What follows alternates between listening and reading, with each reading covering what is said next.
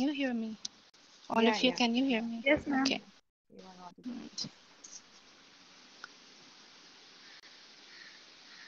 We'll just wait for a minute and then start.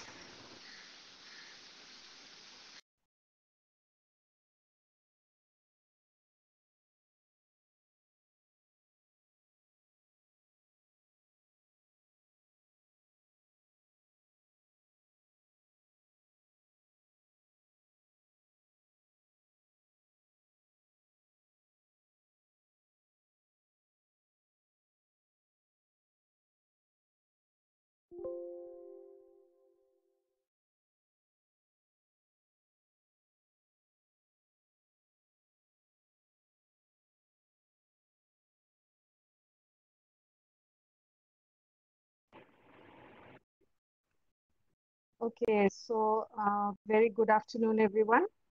Mm, I know it's a very hot day today, and of course, all must be feeling very lazy. But then it's okay. I mean, we are online, and it's not going to be too heavy on you, I'm sure. So I today, can't hear you. uh, I can hear you.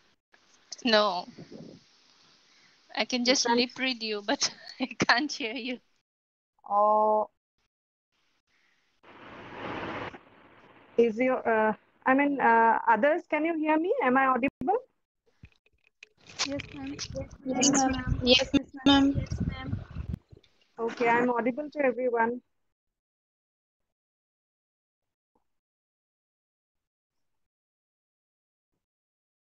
Can you hear me, Lulu? No? Okay, so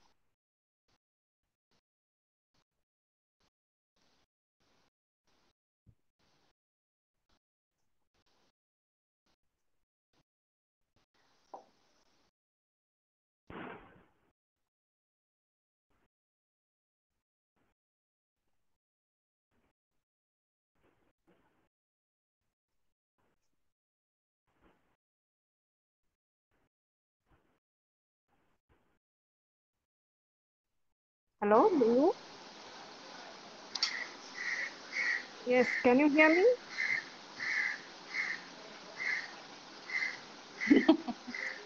No, still no.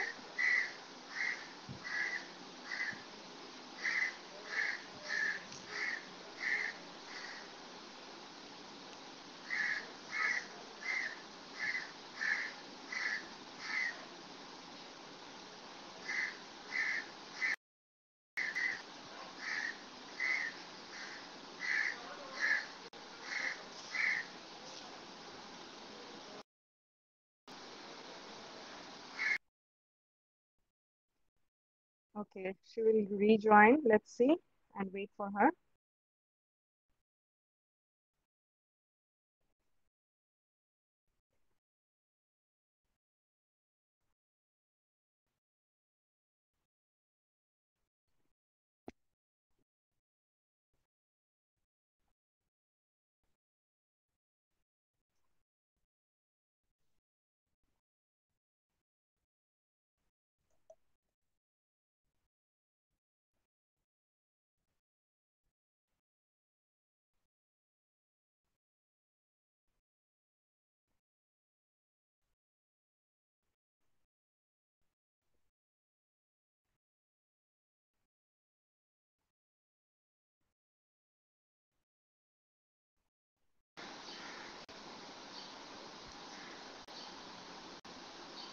Can you hear me now? Yes, very Yes, clear. am I audible? Okay. Yes, yes.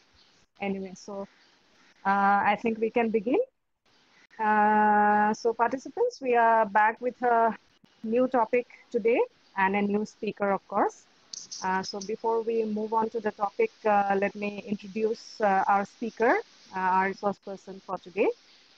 She is Dr. Lulu Mariam Borgohain and is an assistant professor in the Department of English, DHSK College, Dibrugarh. Her specialization is American Studies, and her field of interest are critical theory, post-colonial studies, intertextuality, and American studies.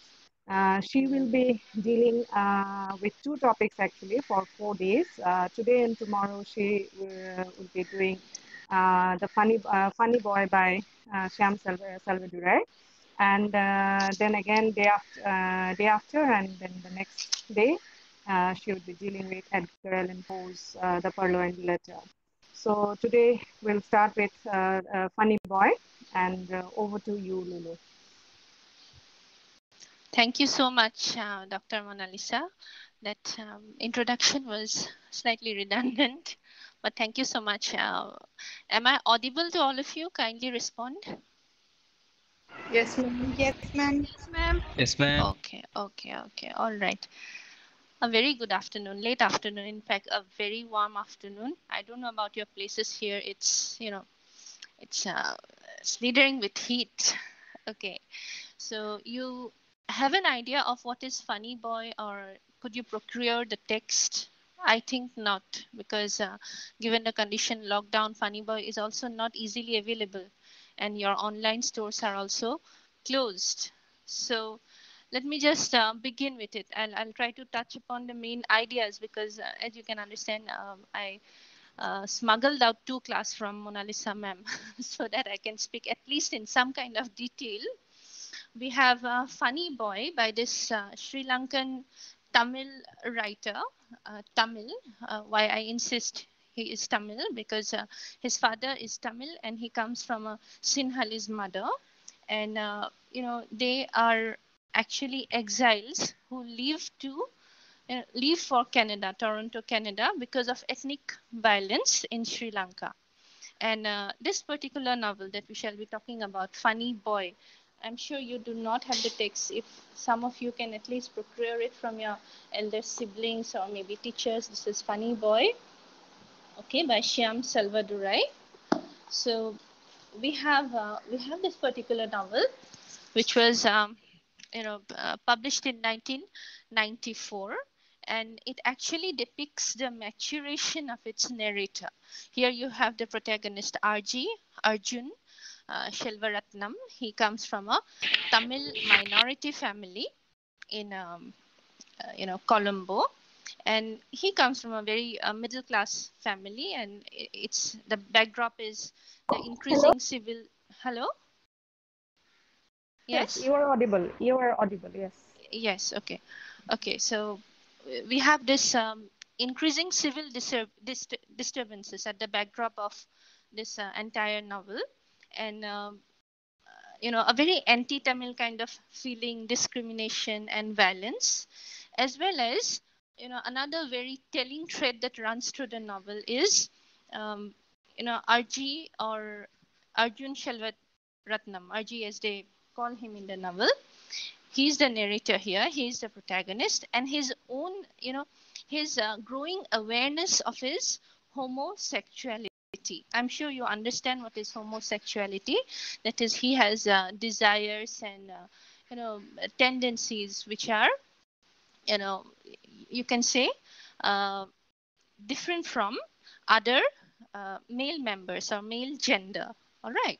So you have this young boy. He begins, in retrospect, he begins, he's an adult now, but he speaks of the past when, as a 7-year-old child, he spends his day in his grandparents' house, okay, in Ramanaigam Road. He and his 15 of his cousins, actually all of them, they are dropped in that particular house. His grandparents, Amachi and Apache, very tall maternal and paternal figures.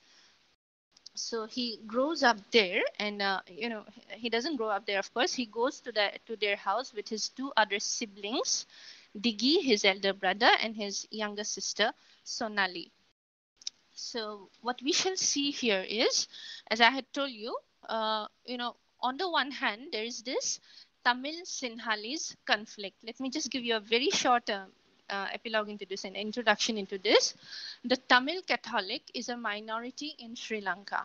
Okay, and it's basically a Sinhalese state, and they believe they were followers of Buddhism. So as minorities, they had to constantly be part of this discrimination process. And this is in the backdrop of 1977 to 1983. This period that I'm talking about is actually just preceding that of the ethnic riots that took place in Jaffna and in fact the whole of Sri Lanka. So what happens is, here you have a young boy who grows up and he realizes his double minority state. Okay, double minority status, I hope you understand.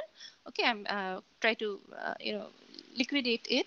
It's a double minority status because number one, he is a Tamil there in a Sinhalese majority state, and number two, he is a homosexual.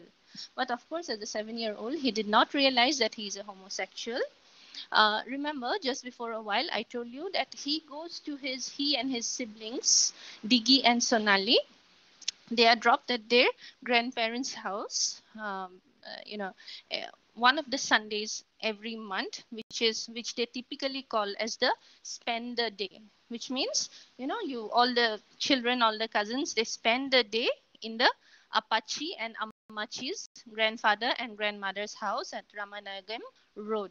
And this is a day that they look forward to because their parents just drop them and they take their own time, they go off.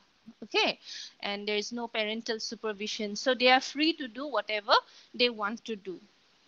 Now why this particular spend the day becomes central to the entire novel is because here you understand um, not only you as a reader, not only RG as the narrator and the self, but also his parents, his society, his community. Everybody understands, comes to understand RG's inclination. Okay, his sexual orientation.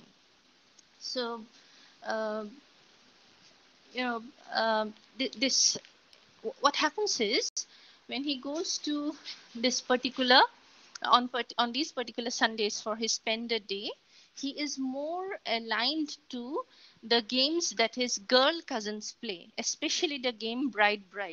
Okay, so he would like to, rather than joining his boy cousins who play the game of cricket, right? He is more aligned to his girl cousins, and he was a very imaginative, artistic little child, and he would create these beautiful, the very environment of wedding, the ceremony, the dress, the food, everything, in the game, in that particular game that they call bride. He would invent all these things, and then everybody around him would perform these rituals. And he was almost the leader of this girl cousins group, and as the leader he was also chosen as the bride.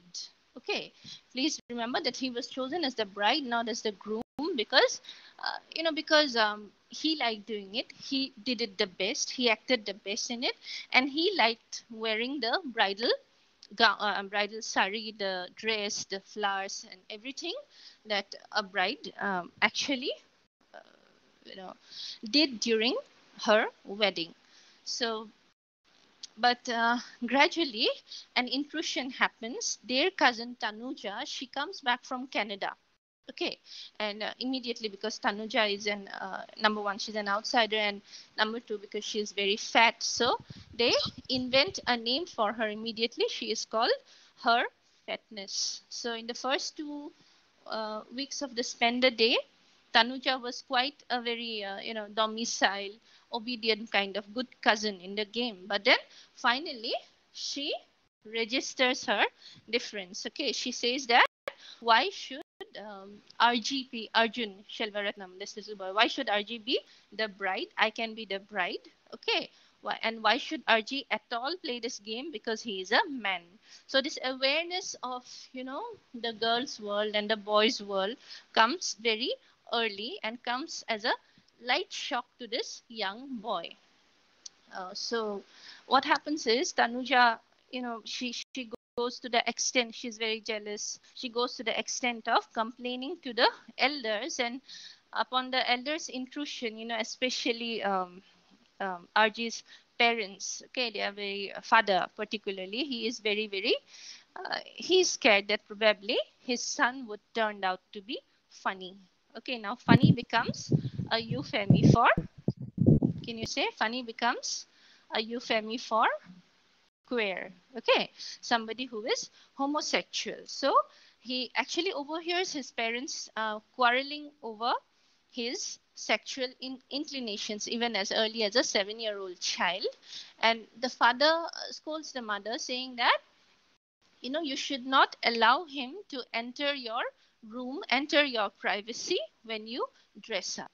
You know, RG, as I had told you, he was particularly an artistic, imaginative child, and he liked the, you know, liked the fact that his mother would sometimes at the evening, when before going out somewhere, she would, you know, so meticulously put around the sari, and then how she would do her hair, and you know, that this entire ritual was very, very captivating for little Arjun. But then father intrudes and father inhibits this entire process. So eventually, RG is estranged from his father, number one, and estranged from his girl cousins, estranged from his mother. All right. So the you know, actually this particular lesson, this particular novel, it's divided into 6 chapters. The first chapter, pigs can't fly. Okay, the very title is very, very, the very subtitle, it's very, very telling, because when Arji insists that he will play with his girl cousins, his mother tells this, pigs can't fly. You know, you have certain social obligations, social limitations which you cannot cross. All right. In other words, here she's trying to say, please remember that this is 1970, 1980 Sri Lanka. In other words, she's trying to say that, you know, you cannot lead a gay life in this kind of a society. So you have to force yourself to be what you are not.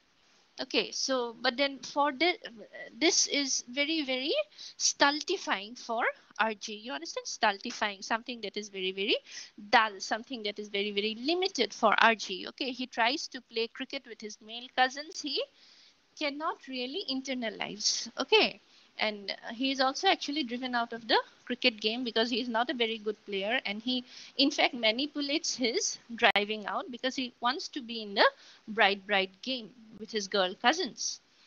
So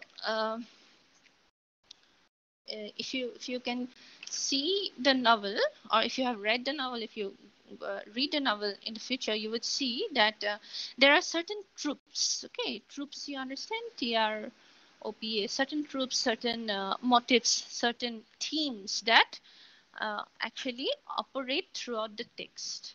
First, you would see that definitely it's in the style of a realist fiction, and therefore you will have the domestic heroine. Okay, I'll come back to this concept of the domestic heroine. We actually do not have a woman here as the protagonist. Number two, you have the lyric epiphany, okay, which states the theme. You know, everything becomes epiphanic. Everything comes to a kind of, you know, raised sense of awareness and understanding. And this is narrated in a very lyrical way by the narrator. You also have the star-crossed love plots. Okay, here in this particular novel, lovers do not actually have a very fairy tale ending. And then what happens also, the reader's sympathy is drawn from, you know, the reader is trained. Okay, trained in the sense that the reader is initially given uh, bits of shock, and then the reader is led to a greater shock. We will come to this as examples. I'm just letting out the troops. Okay, I was trying to structure the novel into these certain troops. And then, of course, you have the other theme and motif of the colonial intertext. Please remember that Shyam Selvadurai belonged to the post-colonial Sri Lanka. Sri Lanka had gained independence in 1948, 1 year after India, but then legacies do remain. Okay, and here you also have a very uh, surprisingly post-colonial little boy narrator. Okay, who tries to be resisting of certain codes of conduct, right? So um, as I had told you earlier that RG is doubly, doubly denied here, in the sense that he comes from the Tamil minority family in Colombo, Sri Lanka, and number two, he himself is a homosexual, which is why he is also a uh, you know an other, a discriminated self in his own family. All right. And which is also why he has to be estranged from his mother whom he loves so much, his mother whom he held as the ultimate epitome of beauty. Okay. He would oftentimes call her as the goddess of Sinhalese and Tamil cinema. Okay. He would oftentimes see her as an actress. Right. So, you know, as I had told you earlier, uh, the plot of the star-crossed lovers, right? Star-crossed lover. In the very first chapter, you are introduced to how this particular boy, as a young boy, as a 7-year-old boy, he has to. Hello, hello. Yes, yes, you are audible. Yeah. Yes. Yeah. Yes. As a 7-year young boy, he has to be estranged from his mother because of what his father thinks of him. And this is, a breaking away from the Oedipal triangle of love. I'm sure you understand what is the story, the Sophocles' famous story of Oedipus and his, every male child's inclination towards the mother is the first lover of the child, right? So this first instance of love, as a star-crossed plot, is seen in this breaking of the Oedipal triangle between mother and son. And we shall see more of this later. So ultimately, we have this little RG in the typical Althusserian subject position. You're a third sem, most of you are third sem major students, so never mind who is or what is Althusser. Definitely will you'll come to it later. But then here, what I'm trying to say here, he is he is subjectified, okay? He is suppressed, right? He is the repressed other. So you have the exemplary subject position. And with RG, the wonderful way in which the text is written, woven, with RG, the narrator, the reader, also identifies himself again and again. Okay, so now another thing that I want to say is, that game of cricket that I was telling you, it was played by the male members. Somehow there was also a girl cousin, Meena, there, who chose to play with the boys, and yet her masculine features, or her crossing of boundaries, or her playing of a masculine game, so-called masculine, nothing is masculine or feminine as such, so is never questioned. Meena is never questioned. But here you have this boy being questioned, as well as her fatness, the cousin who returns from Canada. Her fatness also has very strictly masculine features, but her masculinity is never questioned, whereas his femininity becomes a a kind of apple of discord, a kind of cause of conflict between in a very subterranean way, in a very suppressed way in the family. So and this game of cricket, okay, the territory, the male, the territory that the male occupied, it was in the front garden of the house, Apache and Amas's house, in the road and in the field in the front of the house. So and the bride game, the feminine game, was always at the backyard, back court.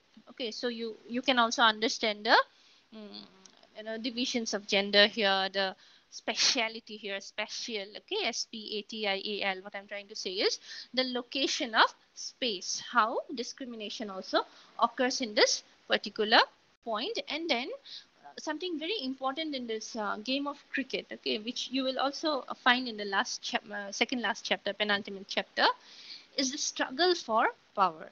Okay, the struggle for power, in the sense these boys, they claim to be the captain, they claim to be only on one side or on the other side, and there is this inherent struggle for power in the patriarchal world.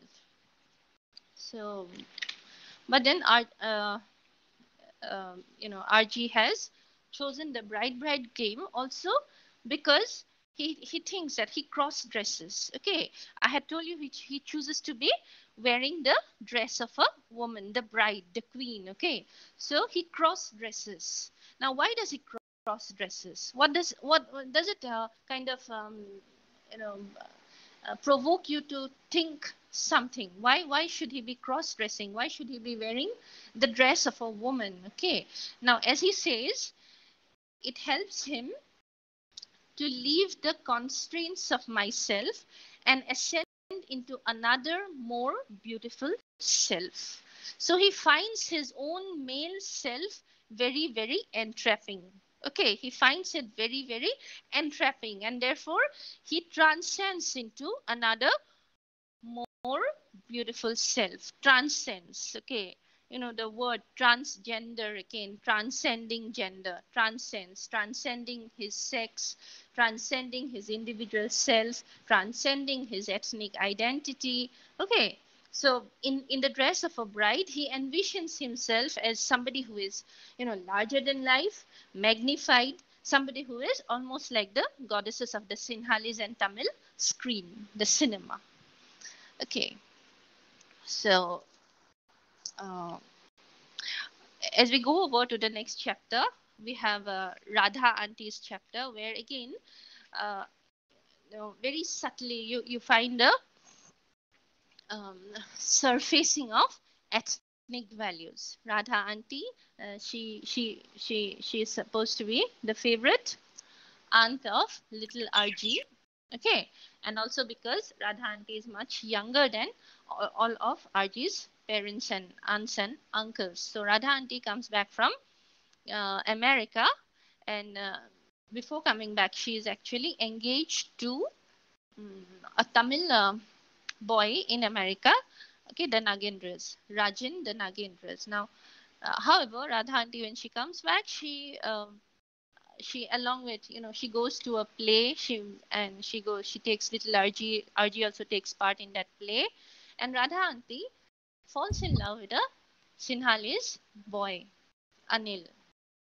But then, as I had told you, this novel is about star-crossed loving. Now when this young boy RG, when he sees the love between Radha and Anil evolve, he almost fabricates the entire wedding tale. He chooses his place, what he will be. Okay, he'll be the bridesmaid, or he'll be this or that, and then, but ultimately, it's a question of so deeply ingrained ethnic values that a Tamil cannot actually marry a Sinhalese, and also because Radha Auntie's grandfather was killed by the Sinhalese in the 1950s Sri Lanka riots. Okay, so you'll see how history is implicated through the family, and this also becomes something like personal history as well as public history. Um, so, okay.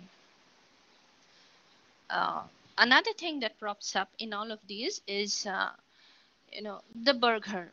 Okay, Burgher. Now, these Burghers were originally descendants of the Germans. Right? I'm sorry, I'm descendants of the Dutch. Okay, so a particular uncle, their real uncle, comes to their lives once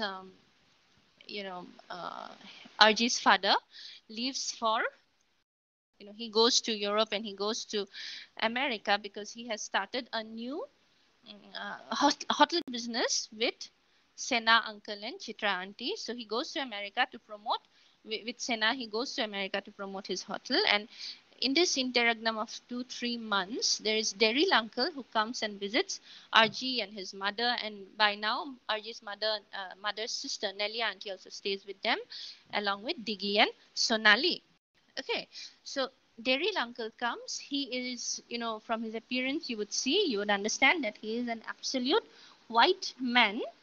but he is actually a Sri Lankan who was, uh, you know, left after colonialism went off. Okay, so um, in a sense, because of the color of their skin, they were racially superior.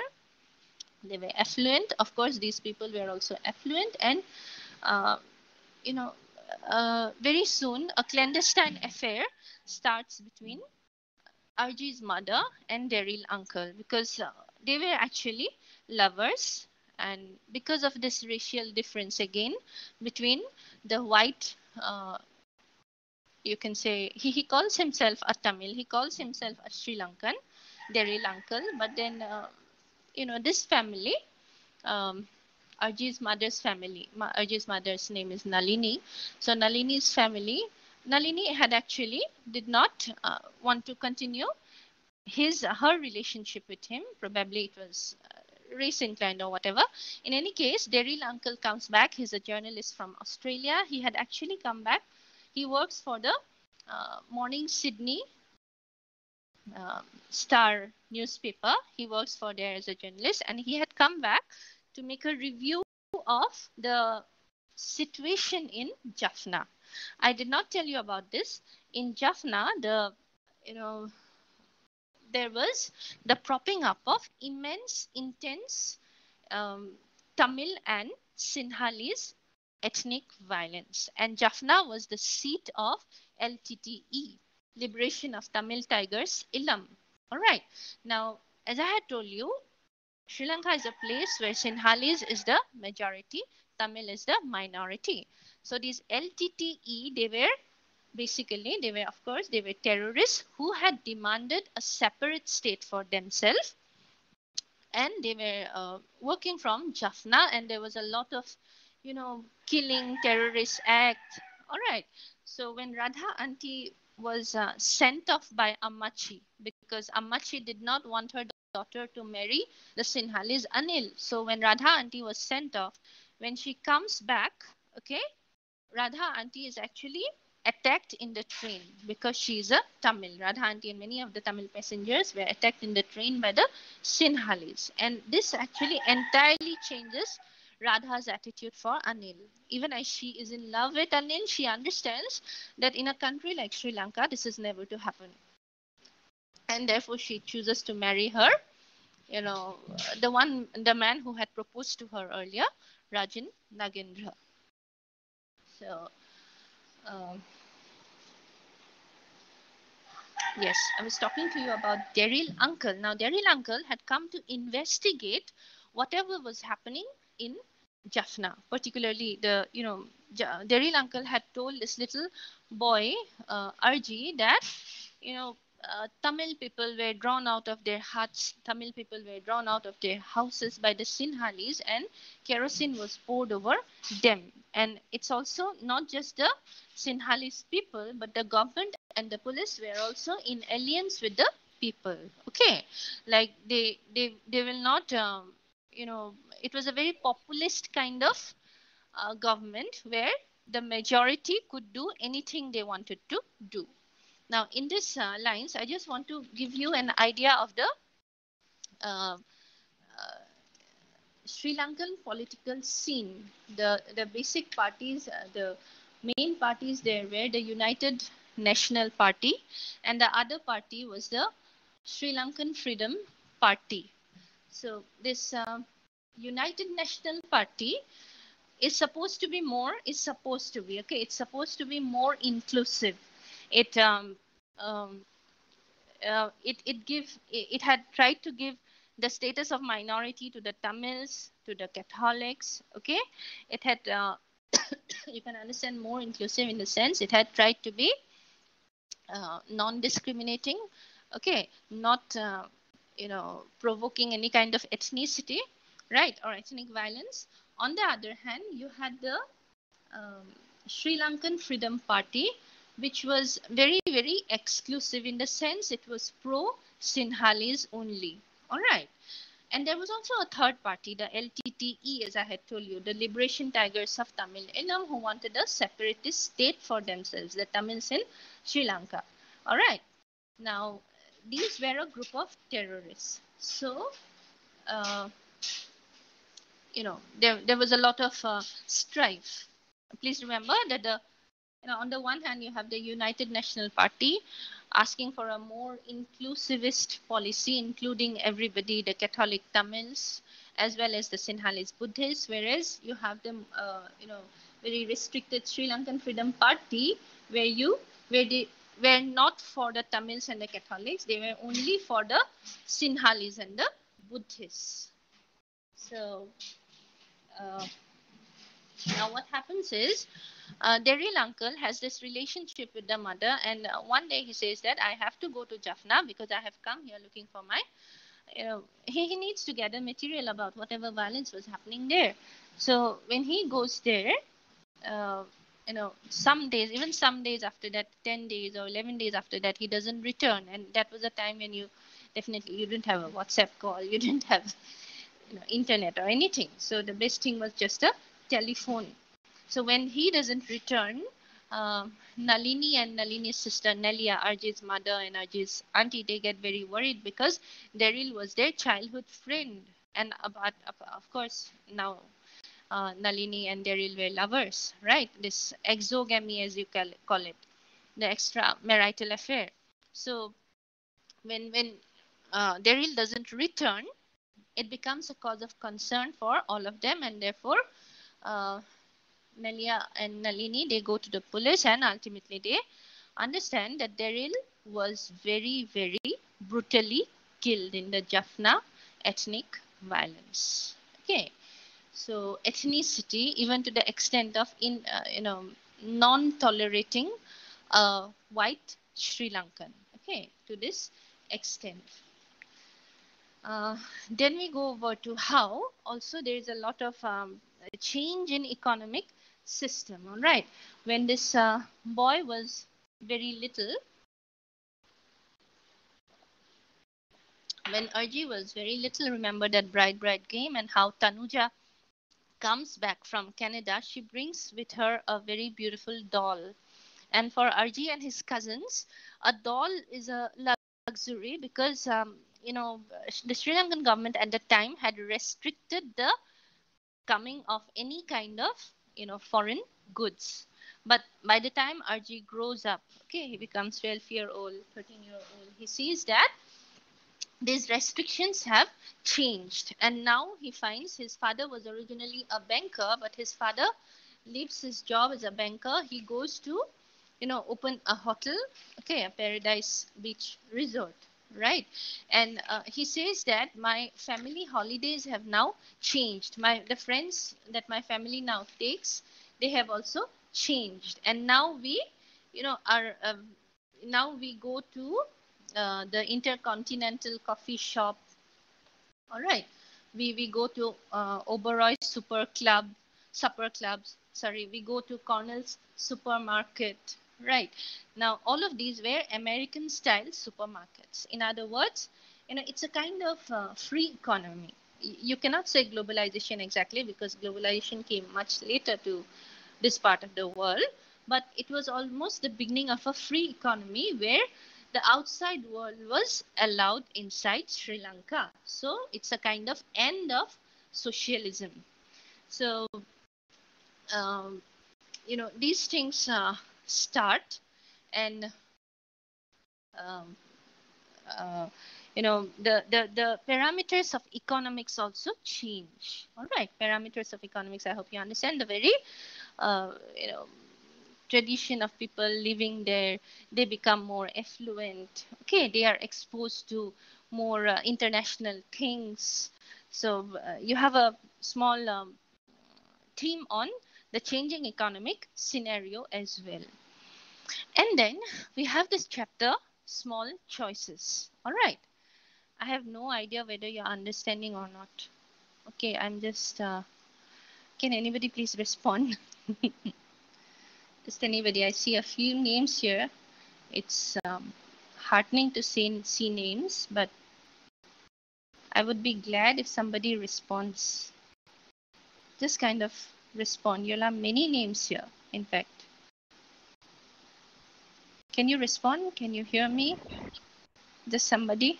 Any of the students? Participants, Yes, yes, ma'am. please respond. Yes, ma'am. Okay, are you understanding what I'm trying to say? Yes, ma'am. You'll have time for Yes, ma'am. questions. Okay. Okay. You'll have time for questions.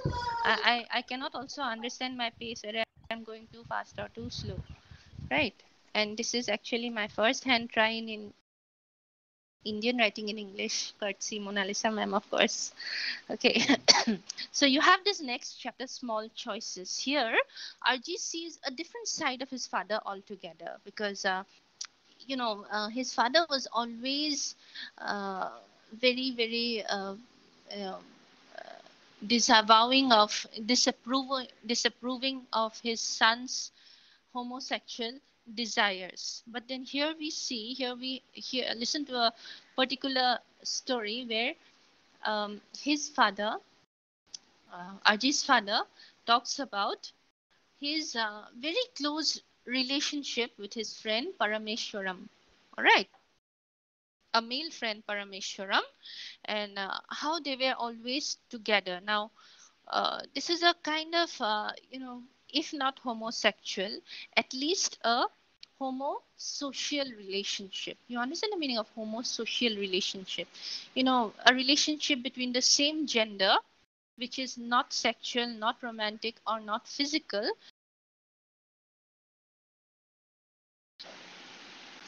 Okay, so this is a kind of um, this is the kind of difference that he sees in his father, and he also hears his father talking about his love story with a British waitress. All right, when his father goes to study in Oxford, he falls in love with a waitress of the cafeteria, a British girl.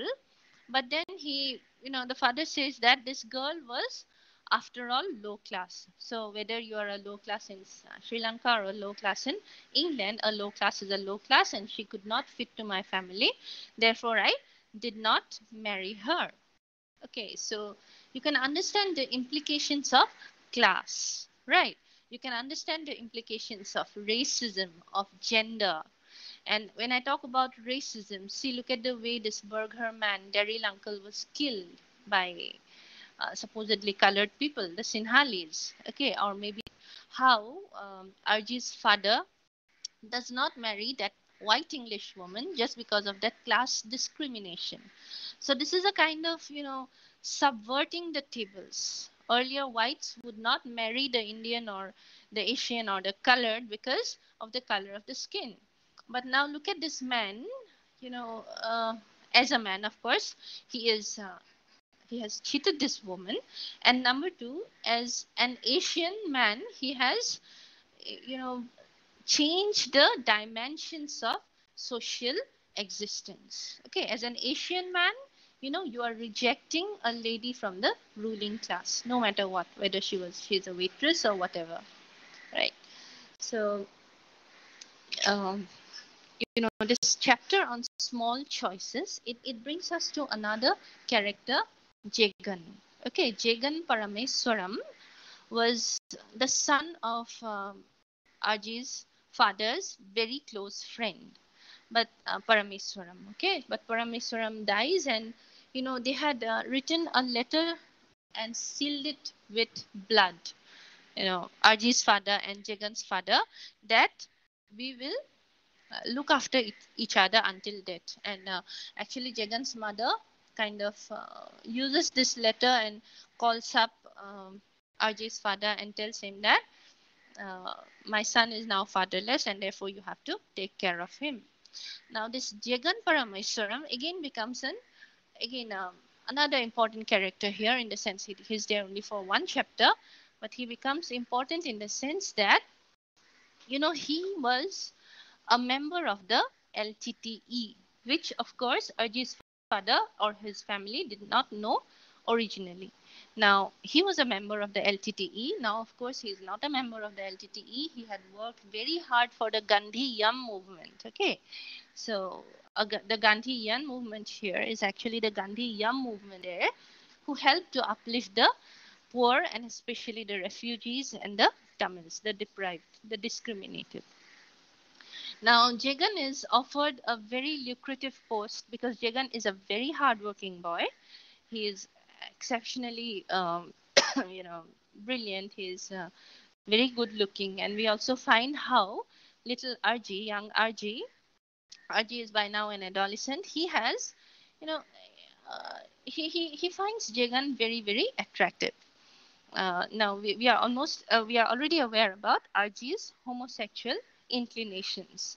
So Jagan is otherwise very efficient in his work, and therefore he is given a position of priority in RJ's father's office, in the hotels, in the resorts. But somehow his past does not leave him. And one day, actually, when RG and Jagan were they were jogging in the park, some members of LTTE come and speak over to Jagan. Although Jagan tries to avoid them, somehow somebody sees him talking to these members, and Jagan is followed, and finally he is kept in the lockup for a night. And despite RJ's father's links, and despite RJ's father's desperate measures to save him, Jagan is ultimately trapped. And later also in the hotels, um, you know RJ's father, because he is a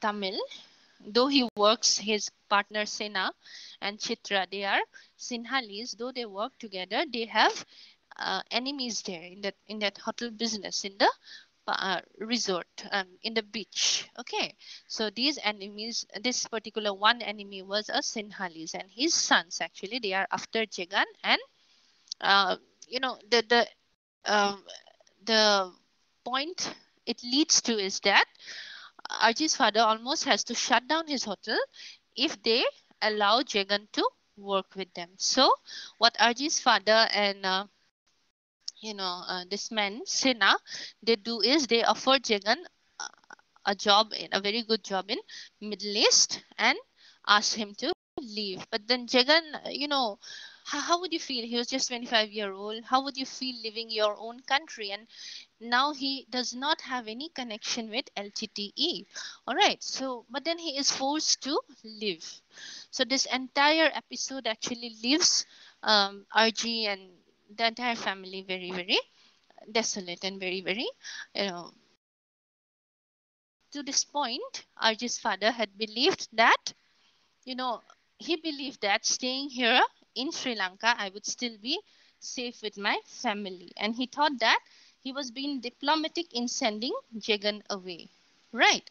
But then Ajay's mother, Nalini, had already sensed the danger that was impeding. And so she says that we must think of, going over to the states as refugees. All right. So in this context, you shall also be learning about the refugee status that America provides, the 1951 Refugee Status Conference and the 1967 Refugee Act.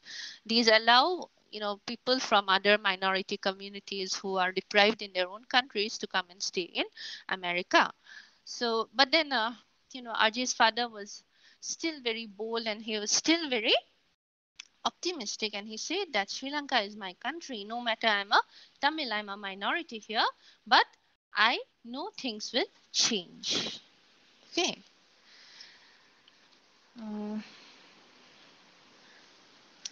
So maybe Mona Lisa, how much time do I have left? You have time. You can carry on as long as you want. Okay. I hope I'm not boring anybody. No, Some not at people all. are leaving and some people are dropping in and dropping out. But I'm sure YouTube is crowded. Okay. Yeah, yeah. All right. Anyway, I too would have done that given the choice. I would always go for YouTube. All right. Um, Now, what happens is, this chapter therefore is named as Small Choices. As a minority community in Sri Lanka, you had to compromise with certain things. So one example definitely is Jagan going away, and then you have again, even as the novel is talking about ethnic violence, you have the thread of, RG's thread of the awareness in RG's father that my son is a transgender. Okay, so what he does is he changes RG's school from St. Gabriel's, where he earlier read, to um, you know, Queen Victoria Academy. All right, Queen Victoria Academy, where his brother Diggy also studied, according to Arji's father. This is a school that his second son, Arjun must also go, because it will make a man out of him. So you can understand how uh, Arjun was forced to be a thing that he was not. Right. Here the thing means a man.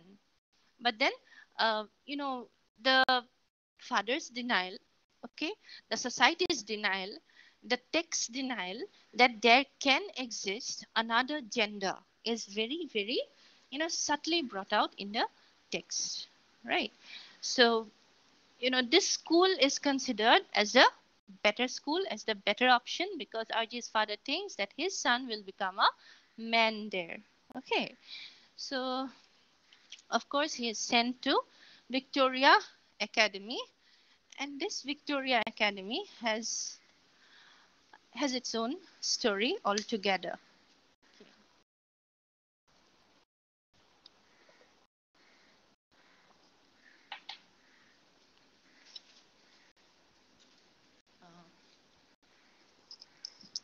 This is the fifth story, or the fifth chapter in the novel, The Best School of All. Okay, here what happens is, one of the primary things thematically or structurally that happens is RG himself becomes the actor. All the while, right, like for example in Pigs Can't Fly, you had his cousins, you had his Ammachi, Apache. In Radha Aunty, you had Radha Aunty and Anil. In See No Evil, Hear No Evil, that's chapter 3, you had Daryl uncle and his mother. In Small Choices, you had Jagan Parameswaram, seen as a heroic figure by RG. Finally, in The Best School of All, you have Arjun as the uh, emerging protagonist. Uh, Arjun's father had actually apprehended and understood that in order to be able to survive in a country like Sri Lanka, okay, even as you are a Tamil speaker, you had an elective subject in school, right? Where you can choose your mother tongue, or you can choose your, whatever language, Hindi or Assamese or whatever other languages are provided, right? So in that particular elective language class, Ajay's father chose the Sinhalese language for his 3 children, thinking that this will make their prospect in Sri Lanka better over Tamil. Okay, Tamil was their mother tongue, but then he chose to make them pursue Sinhalese language. Hello? Yes, you are audible. Okay, okay. So, I think when some participant joins, you yeah, have yeah, that, there's a yeah, commotion. yeah, that's Like right. in a classroom, when somebody comes in, may I Mhm. come in, ma'am? Very Okay. true. Yeah. Yeah. So this Queen Victoria, Academy, the school that is, it was a microcosm of the entire, you know, Sri Lankan political condition. You understand? Microcosm is a small model, okay, of the bigger world. In very plain terms, it's the small model of the bigger world. So you can say that this entire of Sri Lanka was enacted, of course, in miniature in this Queen Victoria Academy. For example, you had gangs of Sinhalese boys. Okay, they were allowed to move around freely. They were allowed to roam around as hooligans within the campus, and they can also actually bully the minor Tamil boys. There is a particular incident where a Tamil boy was taken to he was going all alone to the lavatory, to the men's toilet, and he was bullied by a gang of Sinhalese boys, and it's like nobody ever took any action. It's only just one of the boys, Soiza. We shall come to Soiza. Soiza, he is a Sinhalese himself, but then he stops these other Sinhalese boys from this act, right? And you have the headmaster here. He is nicknamed as Black Tie because he wears a black tie. Now this black tie, just like the United National Party, and I had told you about the more inclusive United National Party that was communally inclusive, that was linguistically inclusive. So this particular man, this particular headmaster, he wanted to defend the school's tradition. All right, he wanted that it should have a bilingual kind of instruction, that Sinhalese should not be imposed, and that there could be both Tamil and Sinhala speakers, right? And the very name itself, Queen Victoria, is uh, you know reminiscent of the colonial legacy, where in colonial times we as subjects, all of us, lived together. Okay, but then in this particular school, again, Black Tie was the headmaster. The vice principal, Mr. Lokubandara. Okay, Lokubandara, he wanted to rename the school after a Buddhist priest, all right, who had advocated Sinhala education. So Buddhism as nationalism, right? You can probably find examples in contemporary India when only one religion or one linguistic group is imposed over everybody else. Now this was the policy of the vice principal, and this vice principal had a lot of political backing. Okay, so um, now his this vice principal's cousin was actually uh, a minister, a cabinet minister. So, and this vice principal, he was prying for the post of the headmastership.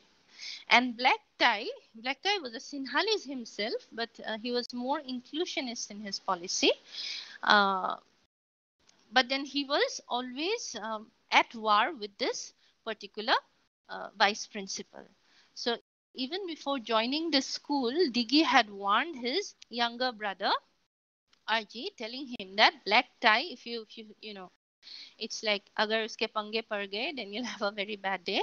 So he had warned him against Black Tie, but then Diggy says that this vice principal Lokubandara is actually like the snake in the grass. He's hidden poison that you cannot perceptibly understand, but then he's the one who is somebody who is playing so much of politics from behind.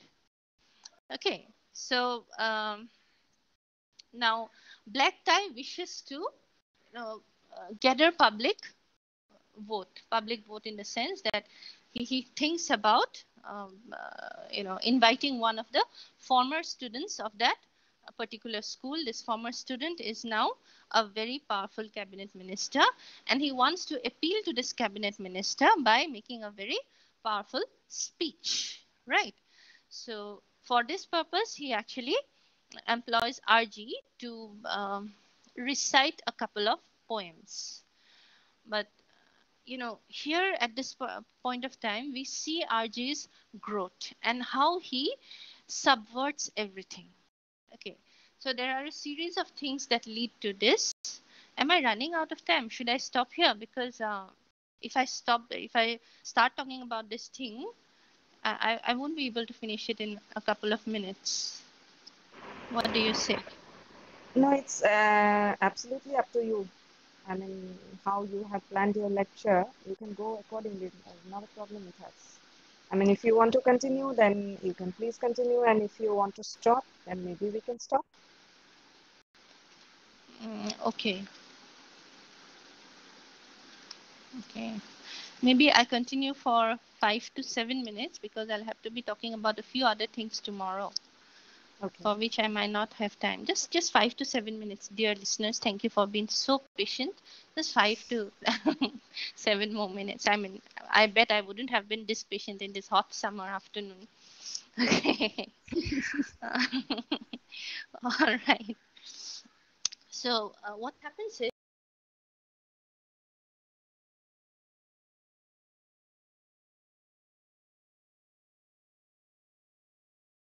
right. So there was this boy, Soja. I had told you, Soja had earlier come to uh, this Arji's rescue when Arji was being ragged by some of the Sinhali's boys. Soja had actually come to his rescue, uh, and he had actually helped Arji out of the situation.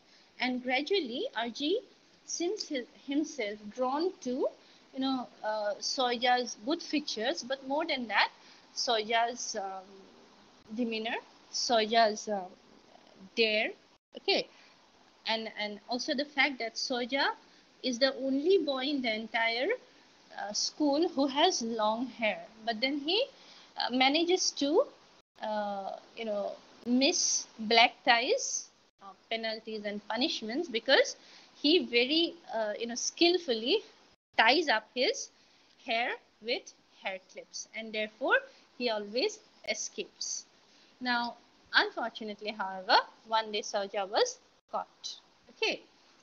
Now, by this time, we already see a very, matured kind of homosexual desire developing between these two boys. Earlier, um, Arji was attracted to Jagan Parameswaram, but Jagan was straight in his orientations, and Jagan never thought of like that. Therefore, it was unrequited, partly unrequited.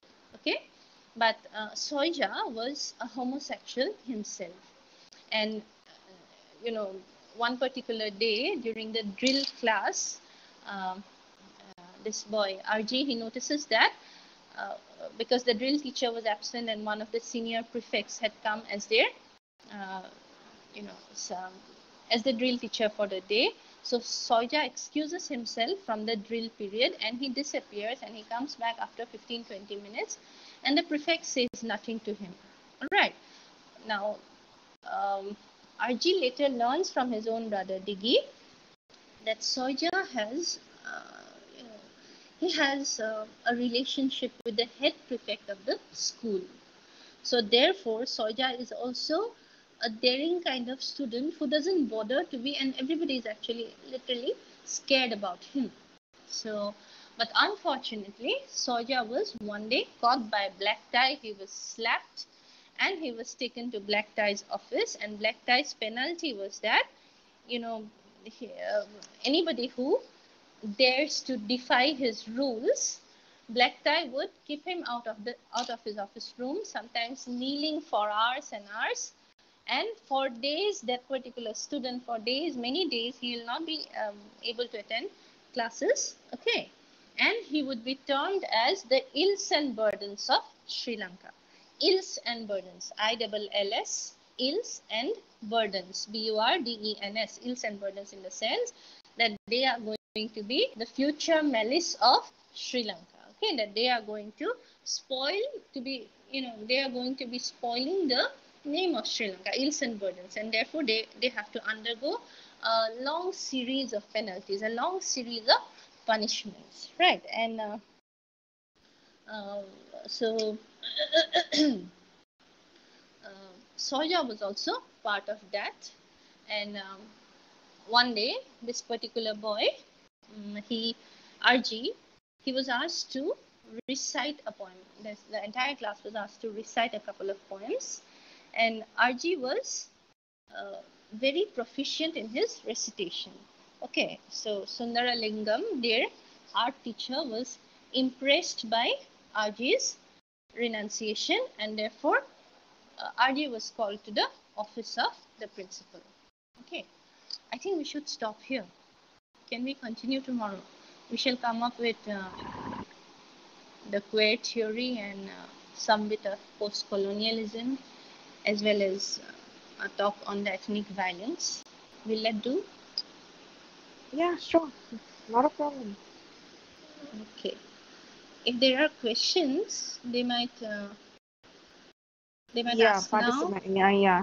I mean, participants, if you want to comment or you have some queries, you can just unmute and then speak to ma'am.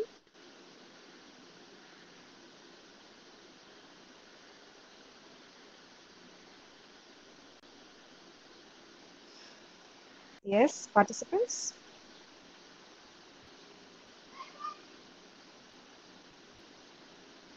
Would you like to comment or ask any question?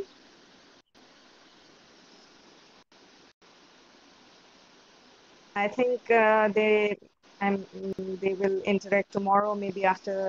okay. It's okay. It's okay. After Yeah, they yeah, internalize everything. yeah. That's right.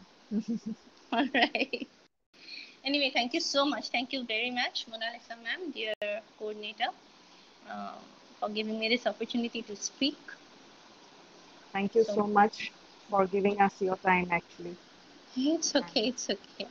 Nothing about that. So many participants here. Nice to see here and also in YouTube. Um, of course, I'll be coming back tomorrow with Funny Boy, and after that, Purloin Letter. Thank you so Yes. much. Okay. Thank you. Thank you, participants. So we'll Thank you, meet participants, all again. of you. Yeah, and I shall send you the link in a short while from now again for tomorrow's meet. Okay. Bye bye. Bye bye. Thank you. Thank you, ma'am. Thank you.